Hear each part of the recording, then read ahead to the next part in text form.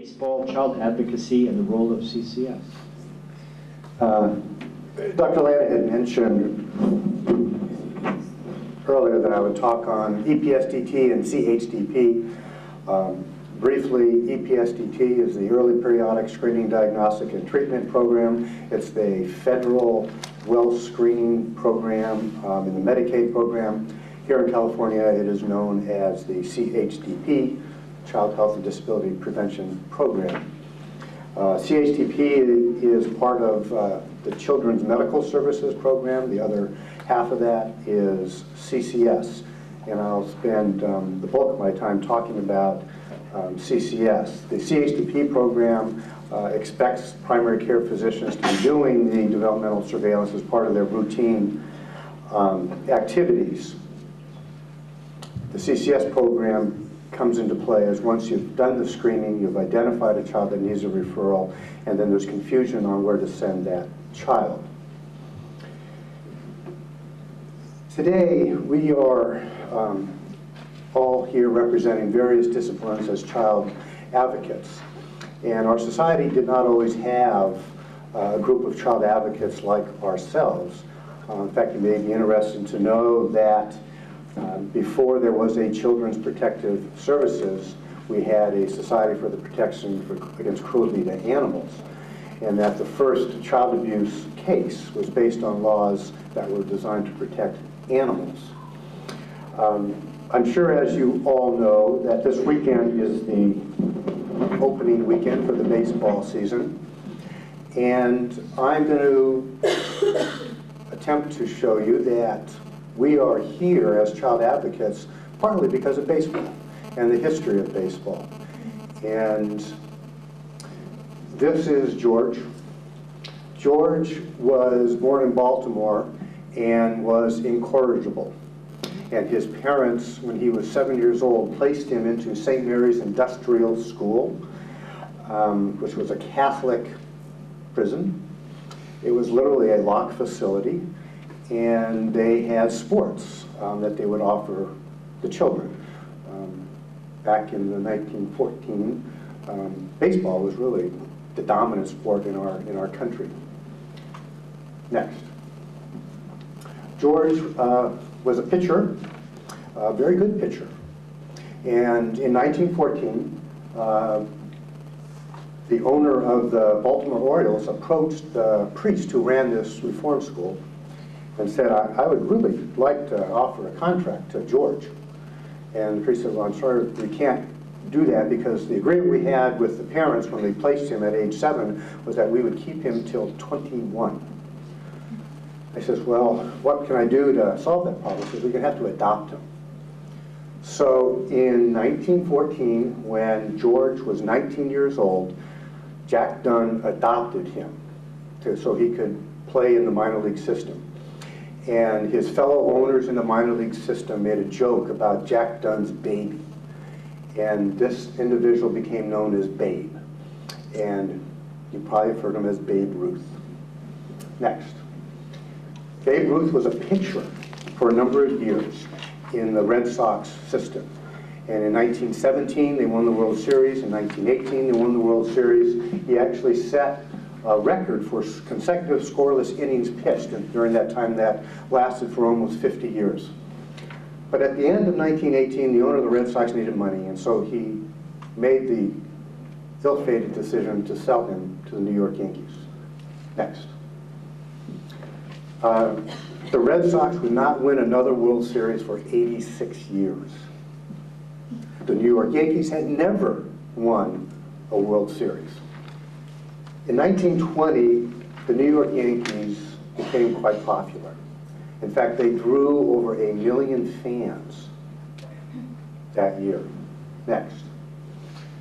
Babe turned out to be a much better hitter than a pitcher, and so he started hitting home runs, and people started coming to watch him. Next.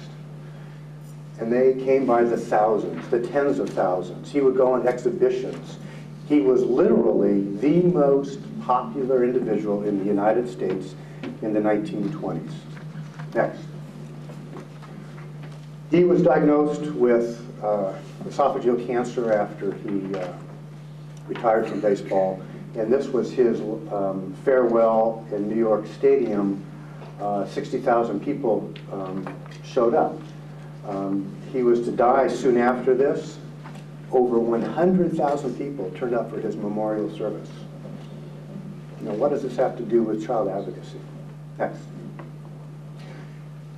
Babe liked children, and he visited children in hospitals. And this particular visit became quite famous in 1926 because this child who was dying with leukemia, he told the child that he would hit a home run for her. And the next day, he did hit a home run. This is 1926. Next. In 1927, the Crippled Children's Services Program in California was founded. Now, you probably think CCS stands for California's Complex System, but my belief is that a whole host of services started because of Babe Ruth. In 1930, the American Academy of Pediatrics was founded, due in part to this interest in helping children who were not being served. And in 1935, Title V of the Social Security Act was created to promote and improve maternal and child health nationwide. This remains the longest acting public health legislation in our nation's history. Next. So CCS is composed of two programs. We have a medical treatment program that you are all familiar with. Children with leukemia and congenital heart disease can get their treatment paid for. The other component is a little bit more confusing, the medical therapy program. Next. The eligibility is based on several factors. You have to have the right diagnosis, which is part of the confusion. You have to reside in Ventura County, or you have to intend to reside in Ventura County. And then there are some financial criteria. Interestingly, in the medical therapy program, there are no financial criteria. It's solely based on diagnosis. So a child with cerebral palsy from a family making $500,000 a year can get the physical therapy and the occupational therapy provided for. Next. Referrals to the CCS program can come from just about anyone, from you, from parents, from schools. Family has to complete an application. This is actually part of the complexity because they're required to fill out financial information and taxes, and sometimes they get a referral and the parents don't complete the application for months. And we get blamed for not providing services when it really is just a paper issue. Next. The information I told you about Babe Ruth, I did not make up. That was all true. And this information that you're going to hear about CCS, I also did not make up. This is taken right out of Title 22, which is the regulations regarding CCS in our state. And this is the eligibility for the medical therapy program. So CCS applicants with at least one of the following conditions shall be medically eligible.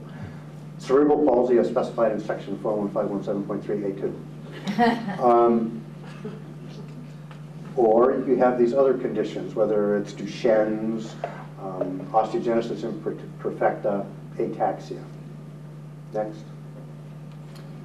Now, if you're under age 3, and this is where the confusion comes from, who's eligible? You will see a child that has a concern, a delay, and we will frequently get a referral for this child, and you may be confused now, who's eligible for the therapy program? Your confusion is not well-founded, as you'll see. So they say that for children under 3 years of age, they'll be eligible when you have 2 or more of these findings: exaggerations of the primitive reflexes, increased deep tendon reflexes, abnormal posturing, hypotonicity. Now that's the case where we see these kids in their low tone. With normal or increased DTRs in infants below 1 year of age. But however, infants above 1 year of age must meet the criteria described in A1. Next. Or you have to meet the definition of cerebral palsy. Now this is a definition that not all neurologists agree with. This is just how the state has defined cerebral palsy. So you have to have one or more of the following: rigidity or spasticity. You have to have low muscle tone with normal or increased DTRs and exaggeration of primitive reflexes. Involuntary movements of choreoathetosis or ataxia.